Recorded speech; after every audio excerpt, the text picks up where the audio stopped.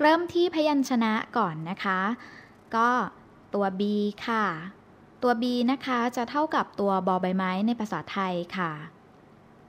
ตัว C นะคะจะเท่ากับตัวคอควายหรือไม่ก็ตัวซอโซ่ค่ะตัว D นะคะจะเท่ากับตัวดอเด็ก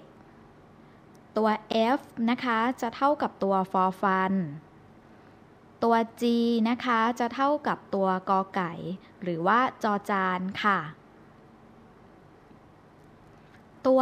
H นะคะจะเท่ากับตัวฮอนกฮูกหรือหอหีบตัว J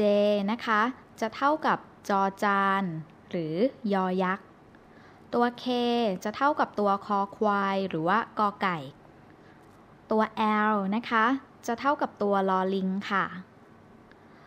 ตัว M นะคะจะเท่ากับตัวมอม้าตัว N ค่ะจะเท่ากับตัวนอหนู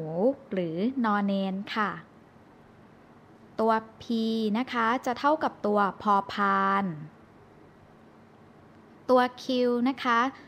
ก็จะออกเสียงเป็นเสียงควบกล้ำค่ะก็คือเสียงคอวอนั่นเองค่ะตัว R ค่ะก็จะเท่ากับรอเรือในภาษาไทยค่ะตัว S นะคะก็จะเท่ากับเสียงเสในภาษาไทยทั้งหมดนะคะทั้งตัวซอโซ่สอเสือสอฤาษีหรือสอสาราค่ะตัว T ค่ะเท่ากับตัวทอทหารหรือว่าตอเต่าตัว V นะคะก็เป็นเสียงควบค่ะระหว่างตัวฟอฟันกับวอแหวนนะคะก็จะออกเสียงว่า V แต่ว่ามีเสียงเฟเข้ามาแทรกด้วยค่ะเป็นเสียง V อย่างนี้นะคะตัว W ค่ะก็จะเท่ากับตัววอแหวนตัว X นะคะจะเท่ากับตัวกอไก่หรือบางทีนะคะถ้าเป็นตัวสะกดเนี่ยก็จะเท่ากับแม่กกในภาษาไทยค่ะแต่เป็นแม่กกที่มีเสียงเสข้างหลังนะคะยกตัวอย่างค่ะอย่างคำว่า box เราก็จะไม่อ่านว่า box เฉยๆนะคะเพราะว่ามันลงท้ายด้วยตัว x นะคะก็เลยต้องอ่านว่า box ตัว y ค่ะเท่ากับตัวยอยักษ์ตัว z หรือว่าตัว z นะคะจะเท่ากับเสียงซอโซ่ค่ะ kh เท่ากับขอไข่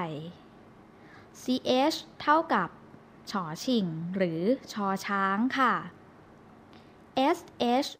จะเท่ากับตัวชอช้าง th นะคะจะเท่ากับทอธงหรือถอสันฐานค่ะ n กับ g นะคะจะเท่ากับตัวงองูค่ะทีนี้เรามาดูการเปรียบเทียบสระนะคะในภาษาอังกฤษว่าจะเท่ากับเสียงสระในภาษาไทยตัวไหนนะคะเริ่มที่ตัว a ก่อนค่ะก็จะเท่ากับสระแอหรือสระ r ค่ะตัว e ค่ะก็จะเท่ากับสระ a และสระ e ค่ะตัว i ค่ะก็จะเท่ากับสระ i และสระ i ค่ะตัว o ค่ะก็จะเท่ากับสระ อหรือสระ o